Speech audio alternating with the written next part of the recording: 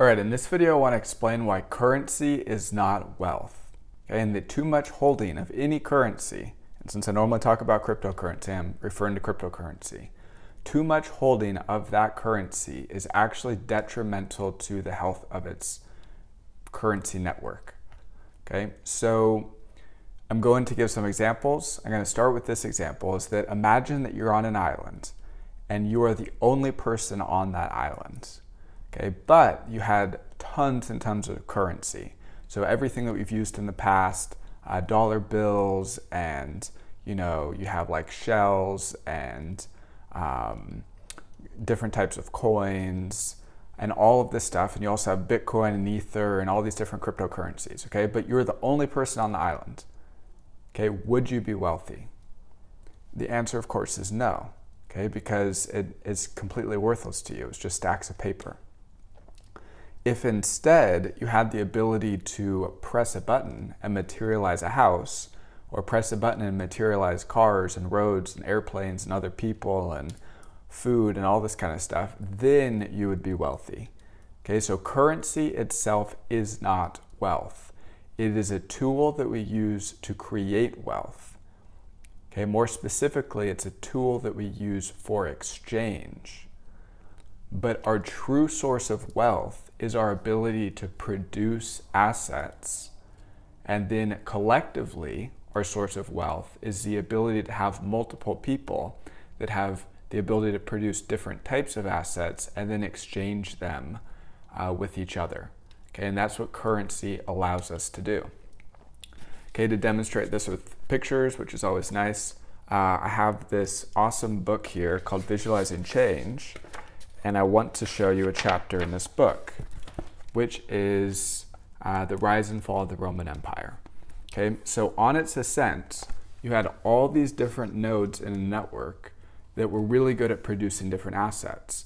So some people made great olive oil, other people made beautiful clothing, other people were able to build beautiful buildings and all this kind of stuff, and they were all connected here through Italy.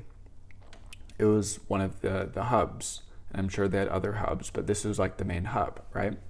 And all these people had different assets they were able to produce. And because they were all interlinked and interconnected, there was able to be this huge amount of prosperity that we think of when we conjure up images of the Roman Empire, right? All this beautiful architecture and the beautiful clothes and, just this prosperity that we think of.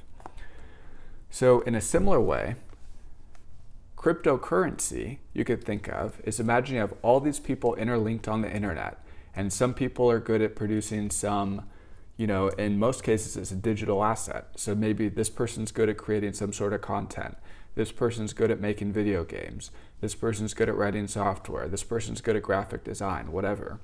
Okay, and the more people you have connected and the more they're easily able to exchange with one another, then the more prosperity we can grow collectively.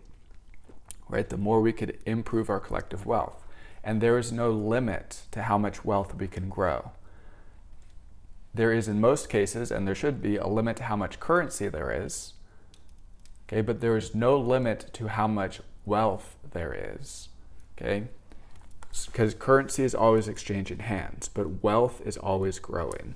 Okay, but if people get confused and they think that currency is wealth, then they might end up creating more currency. Okay, and that will be the fall of the trade networks. Okay, because currency is basically measuring where value is coming from.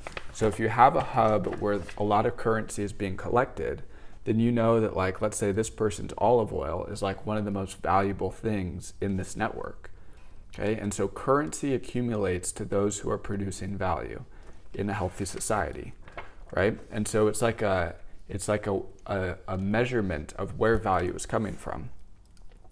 But if you just start creating currency, then you're adding noise to that network. It's like adding static to a radio, where it's like you can't see where the value is coming from.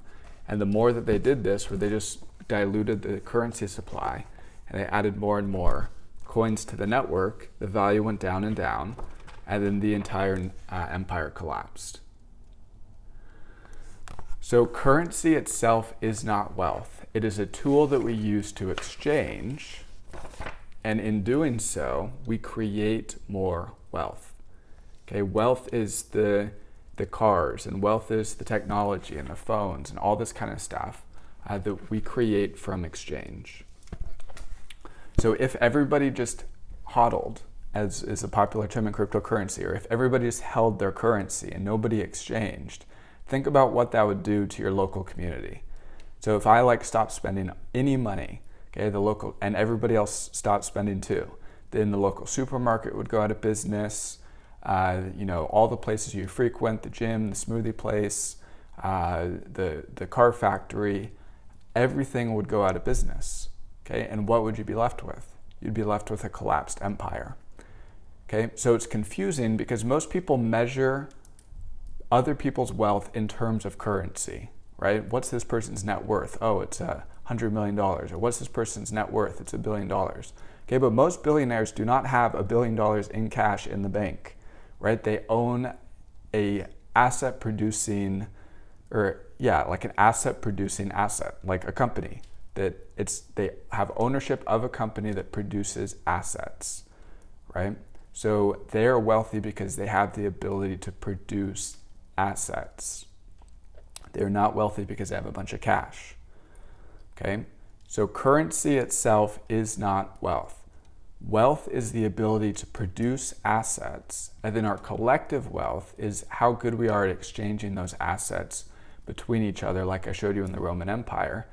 And then currency is just a tool that allows us to do that with more ease, okay? So that is my rant for today.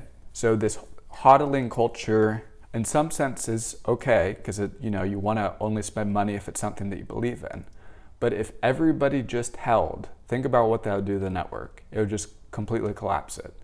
So what we really want to do if we want to increase the value of any currency network is create more people that are willing to accept it. Okay, make it easier to exchange, create better wallets and tools and apps that allow you to exchange it.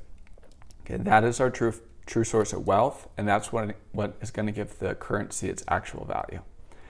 All right, so that's my rant for today. Thank you for watching, and I will see you in another one. Bye.